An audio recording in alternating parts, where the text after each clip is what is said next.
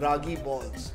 You know, this Ragi road, don't make this north versus south. All you north You're not even from the south. It's going to be a year of Chunavs, and you're watching Chunaav ke Choudhary, and we're looking at one Chunav which could practically set the precedent for 2024. The Congress at least hopes so, and we're talking about the mega Karnataka elections. What does Choudhary mean, by the way? Choudhary is jiski chaudhrahat ho. Matlab the one who knows, like the big one who knows it. You know, the first time I met Deva Gowda. Before he became Prime Minister or after? You know, I actually met him briefly in Karnataka in I think the mid-1990s before he became Prime Minister. And, you know, he was, that's when I first had my first taste of Ragi balls. You know, this Ragi road, no, it's very healthy. Yeah. It's extremely healthy apparently. He apparently eats them, and he that's eats why them. So no, he made me, you know, so I, you know, in the middle of a field, he wanted to project himself as a humble farmer.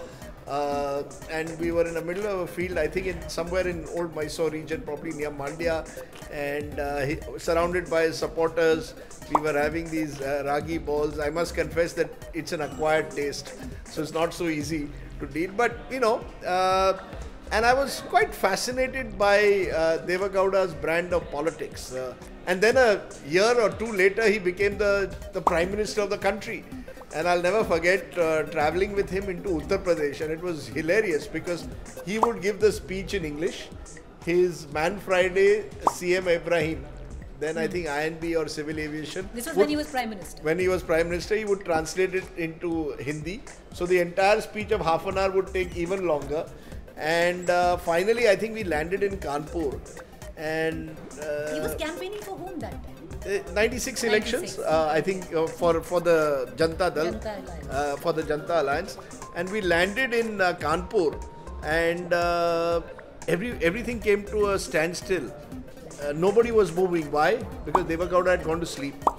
And nobody was willing to wake up the Prime Minister of the country.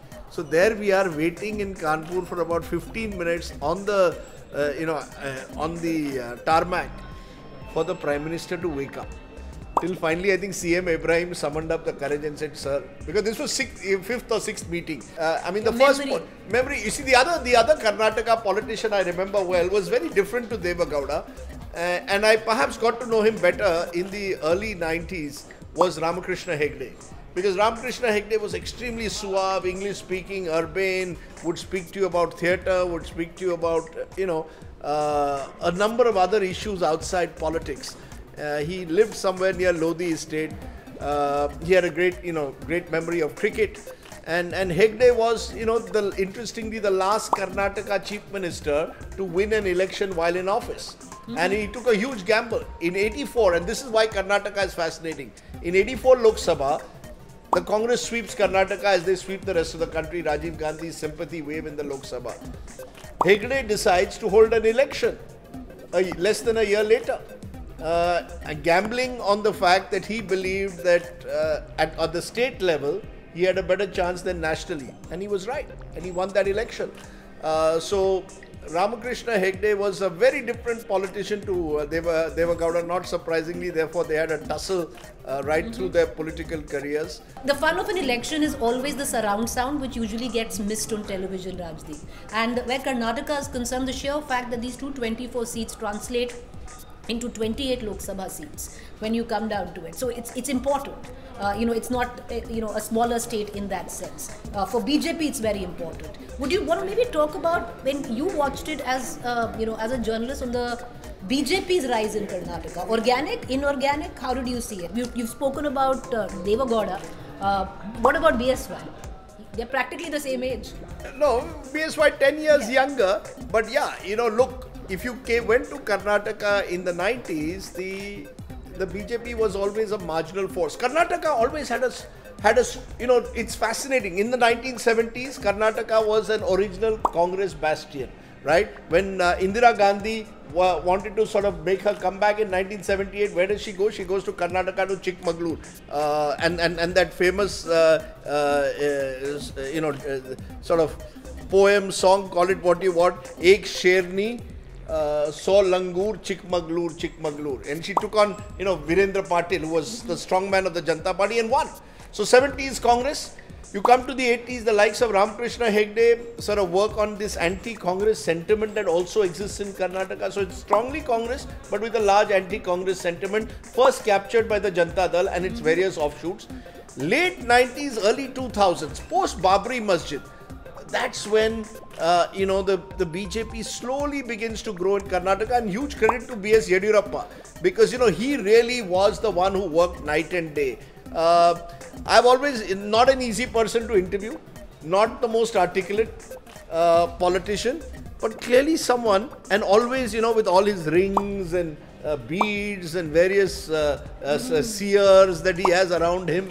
Astrology. I remember once interviewing him, and I was told that I should come at 11:27 or something. Why? Because that's a lucky period. Why is it with whole South Indian politics? No, hold on. Most South Indian please do not make this north. About, please do not. Most politicians are. Please don't make this north versus south. I have only thought of with few exceptions. I mean, you have a monk of as the chief minister of India's most populous state. There's a difference. Astrology. They all have. Look, I think all. KCR didn't take oath. That's right. and even changed, I think, the secretariat because of Vastu. All of that is true, but it's true of all politicians. I was in Mumbai. Give me another example of a politician who was obsessed with astrology, Vastu, like these most South Indian politicians are. Maximum rings you see in a South Indian politician's hand. You're putting me on the spot, but let me try and sort of find a North Indian version. No, I mean, you see politicians like Arjun Singhs of the world and all. They also had all their rings and the various sort of religious leaders whom they turn to, or spiritual leaders whom they turn to in difficult times. I think politicians are by nature insecure. And when you're an insecure person, and I can understand why you're insecure, because who knows what the next election will bring, you turn to some seer but where you're right is Yediyurappa takes it to another level. We are going to just quickly close in, because what we are talking about, we told you about the three parties. Why is it important for the BJP? Because it's the first state that they've got in the south, so it's their foray into the south. They'll be hoping to win it again. Where Rajdeep began the entire Karnataka story, Rajdeep, is that Deva Gowda became Prime Minister. But that could happen only in a country like India, where a regional player like Deva Gowda is taken up and made the Prime Minister, because the politics at that point of time demanded. Yeah, but it's interesting. But look at it, look at how he became the Prime Minister, really by a process of elimination. All the North all you know, since you made it North versus South. I'm not making it. You did. All you North. You're not even from the South. Yeah, so luckily this time Rajdeep cannot say my maternal, hold on. There must be a connection. You've gone and put yourself in a spot. Why? My grandmother, my mum's mother, comes from Bagalkot district, from a village called Beur. In fact, her brother was army chief, General Beur, after Manekshaw. And there's a village called Beur, not too far away from Hubli, Dharwad. It's in Bijapur, Bagalkot. Now I think in Bagalkot district. I'll tell you why also. Finds his roots in one of my those dear, states. I'll tell you why. Right. Large parts of Karnataka, and it's still called Mumbai, Karnataka. Right. So they were Marathi speaking. And still plays out in the north. No. And many of us, I know, not us, but many Maharashtrians believe that Belgaum should have come to Maharashtra. Didn't come. Now, of course, the Kannadigas have gone and put an assembly building in Belgaum. So there's no chance of Maharashtra. And even though very interesting, and we can discuss that in a future episode, and I hope to do an elections on my plate in Belgaum, which I haven't really travelled through. I'll tell you what, but there used to be a party there. When you go to Belgaum, the best thing to eat, which my father took me, is kunda. Your father was studied in Belgaum. So wow. Kunda is the sweet dish there, where they make you must, when you go, you tell me what you think of. Because there used to be a party called, or is still a party called the Maharashtra Ekikaran Samiti, which was basically a party which would win a couple of seats. They would win a couple of seats, but no longer anymore. I've covered only one election, which was the 2017 or 18 election, the last time around, 18. and 2018 election, the last time around. And I think what I was amazed was it's spectacularly beautiful. I actually think Karnataka is one of the prettiest states in the country. In my view, the prettiest state. Yeah. Just in terms of sheer diversity. I agree with you. You can go to the coast. You can go to the mountains in Coorg. You can go to the sanctuaries of Kabini. You can discover Mysore. You can discover, of course, Bengaluru. And election is a great time to discover and Hassan, state. Mr. Devagowda's original constituency, just travel to it. You think you're in Scotland. Honestly, it's as beautiful as that. Karnataka is stunning. I've told every chief minister who I've ever met in Karnataka, and I have a friend who's in the travel industry, and once two of us went and told a particular Karnataka, sir, why don't you do more? If Kerala is God's country, you're truly heaven.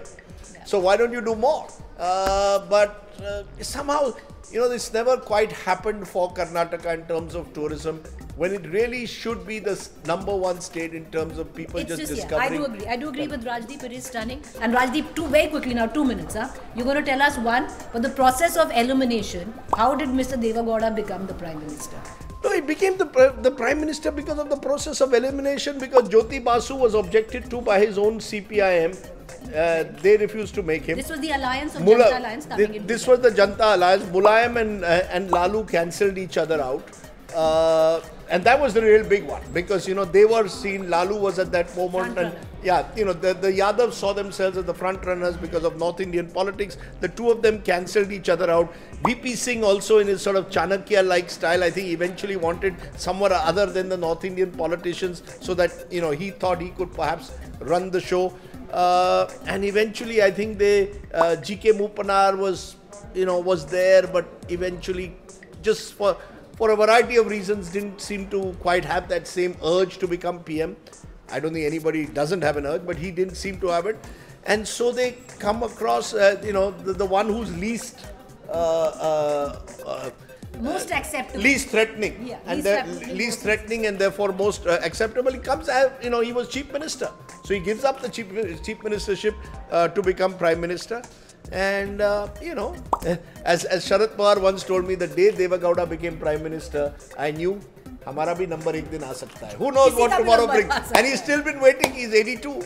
And look, Maharashtra, much larger state, 48 MPs, hasn't thrown a prime minister, but Karnataka has. Well, that's politics. But with that, that's it. This episode of Chunaav ke Choudhary. We'll see you next time. More inside dope, more gossip, more surround sound. Thank you for watching Chunaav ke Choudhary.